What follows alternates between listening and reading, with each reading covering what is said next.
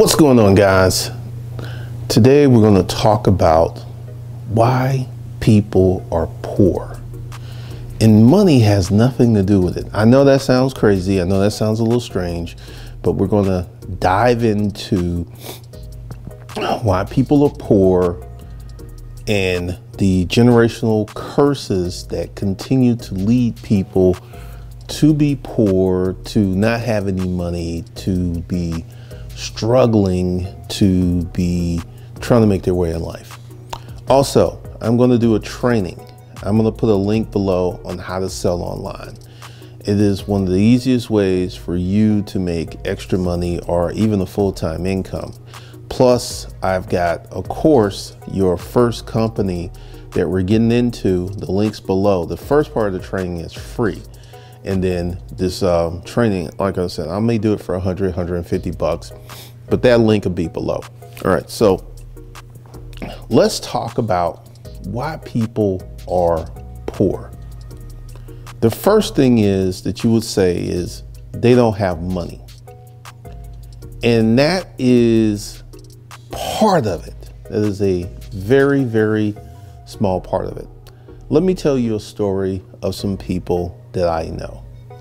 Years and years ago, I used to be in the military, and I was working with this, I used to work in the lab, and I was real chatty, you know, I would talk up to patients and stuff. So there were some people who had to come back repeatedly for their lab work, and I got to know them. And one of these patients was a school teacher who was in the military, and he got some kind of disability, so he got out. So he still got to keep his military benefits, even though he was a school teacher, because he was no longer in the military. And we were starting to talking. And this man, who was a school teacher, he and his wife, who was also a school teacher, they never made more than $25,000 per year. Now, this is in the 80s. They were school teachers. And one of the things that he was sitting around, he was like, you know, one day, I told my wife we need to get into real estate, and my wife agreed. So what we did is we lived on my income and we saved up all of her income to buy rental properties. And at the time, this man was probably in his 60s when he was telling me this. And at the time, they had 15 rental properties that were paid off.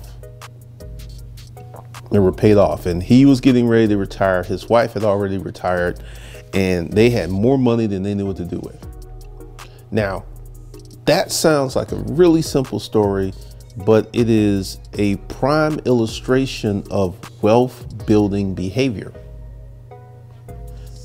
See, this is one of the things that you guys have got to understand. To build wealth, you must operate in the vacuum of surplus. So by living on his salary and taking her salary and investing it, they got rich, even though they never made a lot of money from their job. See, this is the key. I'm also gonna tell you another story of someone I used to work with years and years ago. There was this girl. She was a certified nurse tech, medical assistant, whatever they are. And her father taught her when she was young to save money. Once again, on YouTube, you will see many people talking about savers or losers. You'll see videos talking about take your money out the bank. And I'll get into that a little bit later. But if you're in income danger zone number 1, having liquid assets, cash money in the bank, is the best thing you can do. So he taught her, you know, she got a job, and he says, you live with me and your mom, we got you, you should save all your money. So from the age of 16 until I think I met her when she was 31, she'd been saving money really. Now, she didn't, and here's the thing, she didn't make a lot of money. She didn't make a lot of money, okay?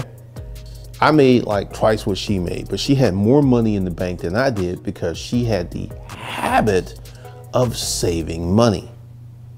And she paid cash for her cars. And when she bought her first house, she put half down on her first house. So she had a low mortgage, she had no car payments, and she had a little bit of an attitude because she had attitude money. She had money in the bank and she didn't have a lot of bills. All right. I'm gonna tell you another story. And these are people who've influenced me. There was a guy in the military, name was George Fook.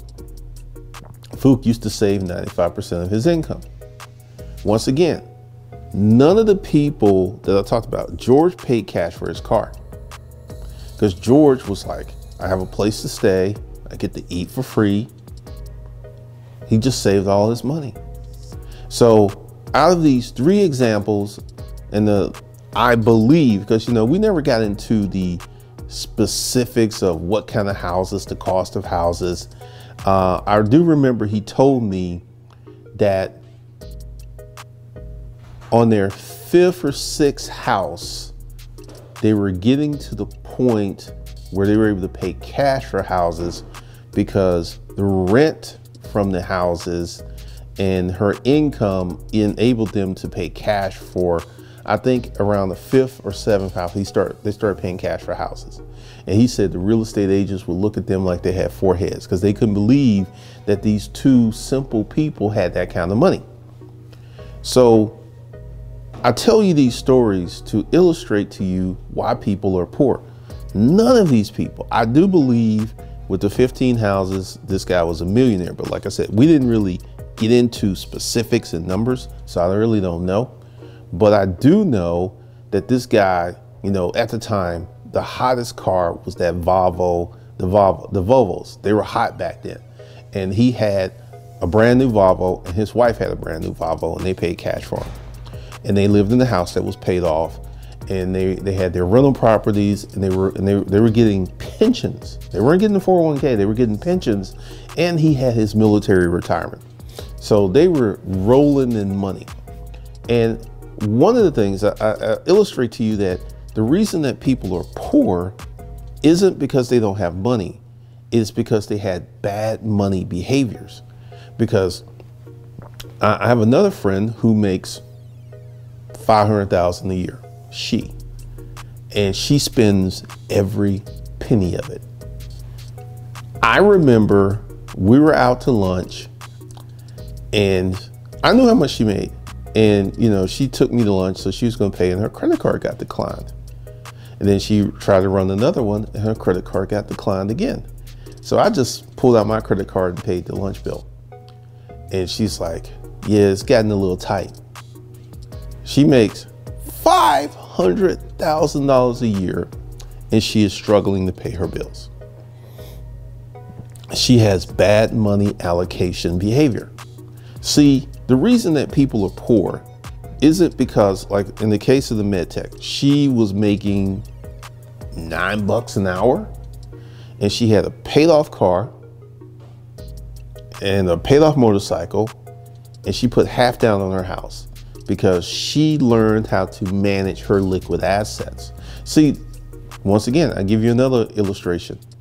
You'll take a person who would win the lottery, and don't take my word for it, check it out. Typically, these people are in worse financial situations 5 and 7 years after winning the lottery than they were before winning the lottery. Why? Financial behaviors. Financial behaviors. Like when, I'm not trying to brag or boast, but I got enough money to pay all of my bills. I had that money in the bank last year. That's typically how I run my budget. It's like I try to make enough money and then I allocate it for this year. So it doesn't really matter what my business does or doesn't do. I know I can pay my bills. And once again, I don't have a lot of bills. I got like 40 credit cards, and I treat the ones that I use pretty much like a debit card. So I don't carry any balances. I don't have a lot of bills. And this is one of the things, because if you compare me to the average person has a car payment. The average person has student loans. The average person has credit card debt, and they have rent or a mortgage. So when their paycheck comes in, it goes right back out. Whereas when I get paid, because, I pay myself out of my company, I got paid the 14th. That money is still in my personal checking account. It didn't have to leave to go pay bills. It is sitting in my personal checking account because I don't have a lot of bills and I don't really spend foolishly. And once again, you look at the mentality and the behavior. So that's part of the reason that people are poor, part of the reason. Now, there are good, hardworking people out there who go to work every day, do what they need to do, and they just don't make a lot of money. And this is where we're getting into the other part. When you're growing up, or I don't know what they're telling kids today. I don't have kids. I don't know what they're telling kids. I know when I was growing up, it was like, you could be whatever you want to be. That was some of the worst advice you could ever give a kid, because typically, like, I would give you an example of how I made a mistake with my career path. When I graduated high school, I joined the delayed entry program from the military, and they used to come pick us up, I think, once a month and take us out to dinner and talk about joining the military, right? ASFAB, that's the test you have to take for the military. I scored so high, the guy said you could pick any job. He just opened up his computer, and I picked laboratory specialist. If I had been thinking, I would have picked nuclear medicine, or I would have picked, I forget what they're called, these security communication. These guys, because I was stationed at Fort McPherson, and all of the guys who were in the communication, security, I forget what they were doing, but they all got out and got jobs at Sprint. And this is in the 80s. They got $50 and $60 and $70,000 jobs because of their skill set in the military of doing, it was encryption, it was security, it was some really high level stuff. I could have had that. But I didn't know any better. And this is one of the reasons that people are poor, is because it's like, go out, pick this job, and typically the jobs you get based upon your environment. You don't really, no one sits down and says, hey, you know what? You can make $100,000 a year if you do X. No one ever gives you that conversation. So pretty much from high school, we're all kind of flying blind. It's just like the message is go to college, get a degree. Now the messaging, in recent years has changed. It's like go to college, get a STEM degree. But when I was growing up, there was no guidance, there was no help, there was no insight, there was nothing. There was nothing. And I feel that many of your experiences were the same. There was nothing. So you just went ahead and you figured out something, you got a job, and then you start reproducing. You met this woman, you had some kids, you got married, and next thing you know, you bought a house, and you're on this track, and no one ever tells you that you could create a business, no one ever tells you this. Because people, and this is why I'm doing this training on how to sell things online, because people don't understand the mechanics of making money. I have not been a full-time online reseller since 2008. But when I go online, because, I literally, between eBay, Craigslist, and Amazon, I've probably had over 100,000 transactions of selling stuff. So with that, there's patterns and stuff, and there's things. And I'll give you an example. I had a iPhone 12 that I was selling on eBay. There was a high number and there was a low number, and most of the phones were selling for the low number. And I was able to sell my phone for $800. I got one of the high numbers, and I'm going to teach you how to do this stuff, because selling stuff online is the easiest way that you can make money if you know how to do it. If you're just a unseasoned, unprofessional salesperson and you just throw some stuff on Craigslist, throw some stuff on Facebook Marketplace and don't have any rhyme or reason. Yeah, because I'm selling wrecked cars on Facebook Marketplace. So far, Craigslist has been the better place to sell cars for me. I've sold one wrecked car on Facebook Marketplace, and the other two I sold on Craigslist. So Craigslist is leading, and the Craigslist, it's just an easier sell for me. But once again, people are poor because of their behavior. That's the key. It's all about behavior. And also, in my video, which is some reason took off, Black Money, talking about living in the low rent district. That is a form of behavior. Hear me and hear me well. If you are a parent, the last thing that you want to do is move to the low rent district because you're picking your children's girlfriends and boyfriends and their friends and their lifelong associates. So if you move your kids to a resource deficient environment, there's going to be a bunch of people there who have no resources. I got a friend who grew up rich and has a rich person network. And my friend fell upon hard times. My friend was able to make 3 phone calls and get the money he needed from people he already knew because he grew up in a resource-rich environment. How many of you can call up someone and say, hey, I need 100K? Very few of you. Very few of you. My friend was able to raise $350,000 off 3 phone calls because he grew up in a resource-rich environment. So if you're a parent, you do not want to bring your kids up in a resource deficient environment because you are setting the stage for their future. I cannot emphasize how critical this is. I'm not saying just go out and get the most expensive place you can. You want to be in the best neighborhood that you comfortably can afford, and you want to avoid living in the hood because what this does, your kids are around their peers more than they're around you. So their peers will influence them, and this will drop the wealth, the behavior.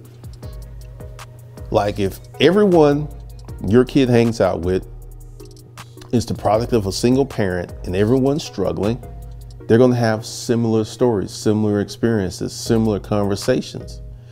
I remember years ago when I moved out here, and I was at Waffle House, and I was having a conversation with this guy, and we were talking about holding companies.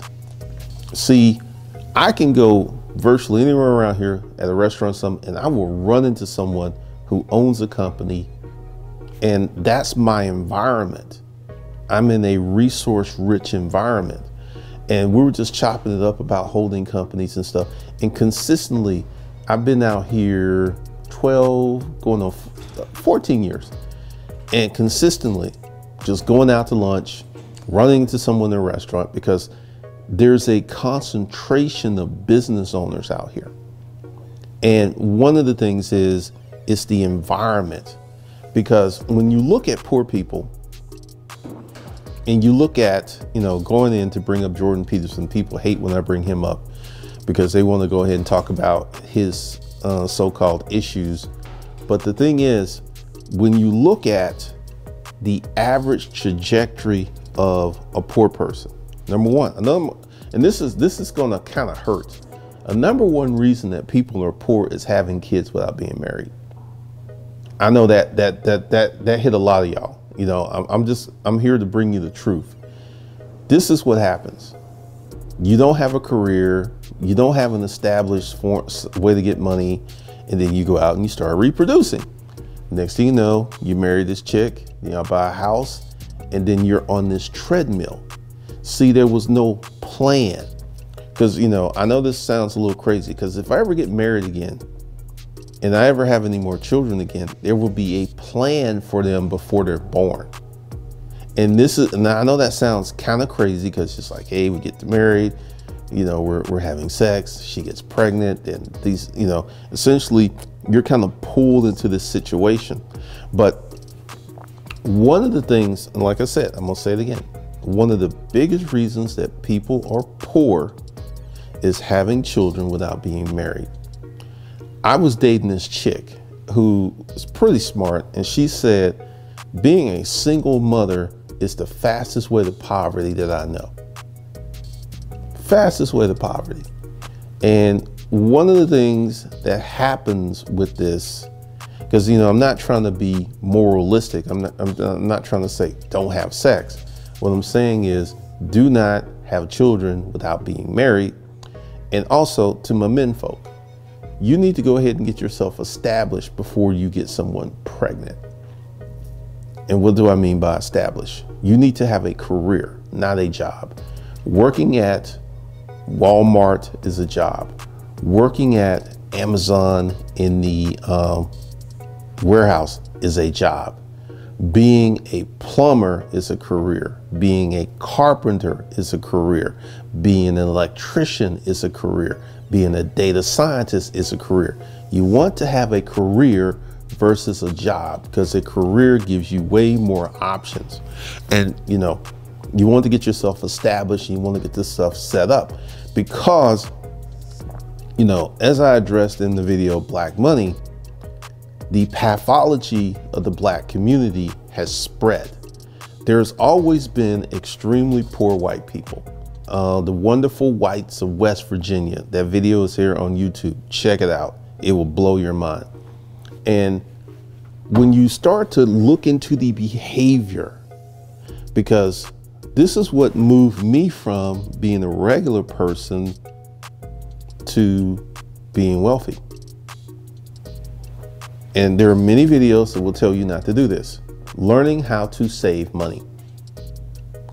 The average person doesn't have, I think 75% of the country doesn't have $1,000 that they can get their paws on for an emergency in 30 days. Why? And let's go ahead and look at this. We all grew up with parents. Some of us had extremely great parents. Some of us had crappy parents. But at one point, you were living somewhere rent-free. And if you had a job, that was the time to establish these prodigious saving habits. Because I'm going to tell you, to become an investor, you need to learn how to save. What does saving do? Saving teaches you how to manage your money. I'm getting ready to relaunch Savage Finance and some financial training and stuff, because it is needed. It is needed. Because one of the things that I consistently see, because let me just go ahead and share a little insights with you. If you notice that the thumbnails are black with white writing, I'm not creating these clickbait thumbnails. I'm not creating these thumbnails with these strange expressions or my eyes bugging out my head. I'm giving you real factual information. And since I've made that change, I am drawing a better crowd. I'm drawing, like, some of the comments are so intellectual, it just literally blows my mind. I'm drawing a different type of viewer that I'm extremely grateful for, because we're starting to cook with some gas. And one of the things that, because to go a little deep, one of the reasons that YouTube, I did a training last night explaining why YouTube isn't the best place to get any type of advice. And I'm trying to change that, because I want to give you guys actionable advice, insights, and with my training. But since I made the change, the channel has started growing. I've got like a different crowd. I'm getting different, and like, thank you guys. I really appreciate it. So when you examine the behavior or the pathology of poor people, whether it's poor black folks or it's poor white people. The pathology is the same. Number one, low educational achievement is consistent. I met this girl and we were dating, and I just kind of noticed that she was clever, but there was just some stuff that was off. And as we started to get to know each other and go through things, she tells me that she dropped out of high school. I was alarmed. I've never dated anyone that had dropped out of high school. And then her life was chaotic. Her life was chaotic because when you have low educational attainment, you seriously limit yourself. You would be shocked at the number of people who are dropping out of high school today. It would literally blow your mind. And these people are crippling their futures. Crippling their futures. Because if you look at the pathology of low income, low achievement, low education, you just see these same things over and over and over again. I guarantee you the guy who broke my window probably dropped out of high school. Because what happens is you create this situation, because a lot of jobs, if you didn't graduate high school, they won't hire you. It just won't. So once you drop out of high school, you set the die for being in poverty the rest of your life. Just dropping out of high school. Now, if you drop out of high school and then you have children, what you have done has created the second generation of people living in poverty. I remember having conversations with my mother. My mother was actually quite smart, but she wasn't the bravest person in the world. She had an opportunity. If you didn't know, McDonald's had a program where they would go to the black community, and McDonald's would take bright people and they would set up a McDonald's for you. They would set it up, give you the money. And my mother had a chance to be in this program and she didn't want to do it because she was scared. I was pissed. I was like, we can have McDonald's every day. We can have burgers. Because I was a kid and I was looking at, if we had a McDonald's, we would have McDonald's and Big Macs every day, you know. I didn't understand that move that my mother made was rooted in her financial pathology. See, when you grow up, and once again, my mother, you know, a little history. My grandfather, Sumner Cameron, married my grandma, Maddie Cameron, after he had married Catherine. He had 5 kids from Catherine, and Catherine had died. My grandfather was significantly older than my grandmother, like 20 years older than my grandmother. And then they had my mother. So my mother grew up spoiled because my grandfather, he owned a barbershop, he was an entrepreneur, he had a little money. And once unfortunately my grandfather, the way that I can piece it together, because you know, it's people, when you're a kid, people don't want to tell you anything. But my grandfather committed suicide. And I think that just completely messed up my mother because she wilded out. She wilded out. And she got on this path of, you know, as long as my grandmother was alive, we were financially stable. Once my grandmother died, it just went to hell. It just went to hell. So the pathology that you have as a child will influence your whole adult life. My mother never had money. From the time I was born until the time that she died, she never had money. I remember I used to go visit her and we would have these conversations, and she could not understand what I was doing. She could not understand, because I remember I went to visit her and I showed up in a brand new BMW. And she was like, That's your car? She was absolutely shocked that I owned that car. And she was absolutely shocked that I had paid cash, because I was a weird little kid, and I looked at my mother's financial behaviors and I assiduously went the other way. And this is kind of one of the reasons I'm the way I like literally, sometimes I go 2 or 3 weeks and I don't spend money. I know that sounds strange because, you know, like I said, I'm not showing any more receipts. I'm like, all that stuff was doing was just making me a target. But I have a lot of financial discipline. You can give me 100K and I can hold on to it. You can give me $1 million, I can hold on to it. I don't have this urge to spend, to flex, to floss. It's just not in me. And part of this is I was homeless. I know what being homeless feels like. I know what being hungry feels like. I know what it's like to wake up in a car. And I am never, ever going back. And I didn't even get there because I had bad financial habits. I got there because of just a series of events. And this is one of the reasons that the income danger zone number 1 is so precarious. All it takes is 1 or 2 things to go bad and you could be homeless. 1 or 2. 1 or 2 things to go bad to be homeless. This is why I plan my life.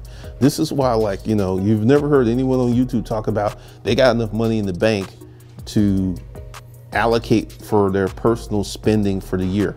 You don't hear people talk about that because everyone is trying to floss and flex and all this other stuff.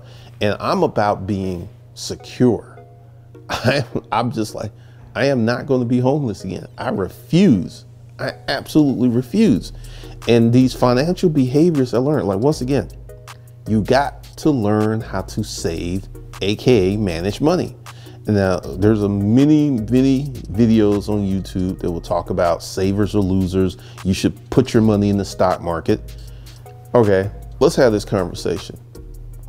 160 million people in the workforce, okay? 80 million make less than 30,000. So half of the people in the workforce, unless they have extremely good financial behavior, such as this medical assistant woman, they have no money to save. 75% of America struggles to have $1,000 in the bank. What money are they going to invest? See, this information, it sounds good. Don't put your money in the bank, you know, and like, once again, I'm not going after any YouTubers anymore, you know, because people get all pissed off. But I'm here to tell you that a lot of the advice you get on YouTube is 100% garbage. If you're in income danger zone number 1, you should have a long-term emergency fund. You should have a short-term emergency fund. You should have a family operating account. And why 2 emergency funds? You have your long-term emergency fund, you have your short-term emergency fund. Your short-term emergency fund is to protect your long-term emergency fund from financial erosion. Because I want you to think, unless you are a slap rock, your life pretty much is the same day to day. Unless you get sick or you have some extracurricular intervening event, your life's pretty much the same. And during that sameness, it's the time to stack money. That's the time to stack money, because when you look at, you know, racism, and a lot of people had a problem with my A.G. Gaston video. All right.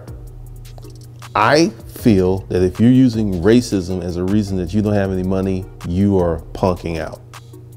Because A.G. Gaston became a millionaire during the period when Emmett Till was killed for whistling at a white woman. See, here's the thing, and this is why I'm going to have these conversations and these classes about money. First of all, if you, like, this is going to be kind of crazy. There's a woman, you can Google it, Ruby Red. She sells period panties. This black woman became a millionaire selling period panties. You know, I'll be putting this up in the classes and in the training and stuff, because one of the things that you guys have got to understand is the mechanics of making money. A lot of people, I see a lot of people are financially pressed. And this is why there's a ton of videos on YouTube talking about a CPN, which is an alternative number you can use in place of your Social Security to get credit. Once again, once you understand credit, once you have the proper financial behaviors, your credit will never go bad. In 2019, I had a heart attack. My credit didn't go bad. I did not lose anything because I was prepared for that event before it happened because I had money in the bank. I had good credit. I didn't have a lot of bills. This is one of the things. You don't want to have a whole bunch of bills. Like, I got a few credit cards that have an annual fee, and I kind of get pissed when that comes up because for 11 months, I don't have to make a payment on that credit card until I have to pay that annual fee. And I'm just sitting there like, am I gonna get rid of this credit card? I got rid of the American Express because I'm not traveling, and $700 is a lot. I just wouldn't really be utilizing the card. I may get it back once things open up, but once again, this is why I'm going to bring Savage Finance back, and I'm going to start doing educational courses. I'm going to start doing a lot of different training because people need it. People need it because when you look at why people are poor, just to be super simplistic, it's the behavior. This is why people are poor. It is the behavior. First, the lack of saving money, the lack of allocating money. And once again, I got a free training where you should have the 5 checking account blueprint. You should have that because once again, and I'm going to talk to you, if you had some, exceptional parents, you had a mom and a dad, and your dad sat you down like this chick who was the medical assistant dad said, look, we got you, we're going to feed you and everything. You should save every penny of your job. This will, once you develop that behavior, you have to develop the behavior that can make you wealthy. Now, everyone wants to be a business owner so they can make more money. But here's the thing. If you still have bad money management behavior, if you're going to mess up 30,000, you're going to seriously trick out and mess up 300,000. You just got more money to mess up. You're not going to get wealthy. Like my friend who makes $500,000 a year, who is struggling right now because she has very bad financial behavior, very, very bad. And I've talked to her and I was like, look, let's do this. Let's just go ahead and put you on a budget. She don't have a budget. She just, money comes in, she spends it. I feel that her credit cards have got cut off. You're making $500,000 a year and your credit cards got cut off. She's a fancy chick. She got the Louis, the Christian Louboutin boots, the Prada purses. This chick will drop $8K on a purse like nothing. Very, very bad financial behavior. Yes, we briefly dated, and when I saw her financial behavior, I was like, doop, doop, doop. I backed away. I backed away because this is the kind of chick that can bankrupt you. She lives in a super splendid apartment. She drives, what is that? It's not the Lamborghini, it's the Alfa Romeo. She lives a very fancy life, very, very fancy. Always on trips, she's never home. And, when I meet a chick and I look at her financial behavior, if her financial behavior is like that, I'm out. Because it is so hard to change a person's financial behavior. It is so hard to get it. And this is why I'm telling you, and there will probably be a part 2 and a part 3, because, we're just covering the basics, because no one ever tells you, because essentially we have generation after generation after generation repeating the same cycle, because no one says, hey, this is what you should do with your money. And I can tell you, as a person who lives in a wealthy neighborhood, parents with wealth teach their kids different things than parents who don't have money. One of my neighbors, his kid has a stock portfolio, and he and his kid talk stock. This kid's got like a $400,000 stock portfolio. He's had it since he was 6 years old. He's 16. He's had it for 10 years, and his parents have been giving him money, and he's been managing his portfolio. So by the time this kid is 21, he's going to have $1 million stock portfolio. He's going to be good when he's 60, because, you know, once again, we'll be talking about the layers of wealth and stuff and all this other stuff. But once again, the reason people are poor is because of bad financial behaviors. That's it. It's not how much money you make. I gave you those stories of examples of people who didn't make enough. George Foote, he was in the military. He was an E4, the medical assistant, and the school teachers who actually got rich because they practiced good financial behaviors. All right, so that's all I got for you. The training will be below. I got to set that up, and I will let you guys know. Let me know your thoughts and opinions of this, and I will talk to you guys in the next one.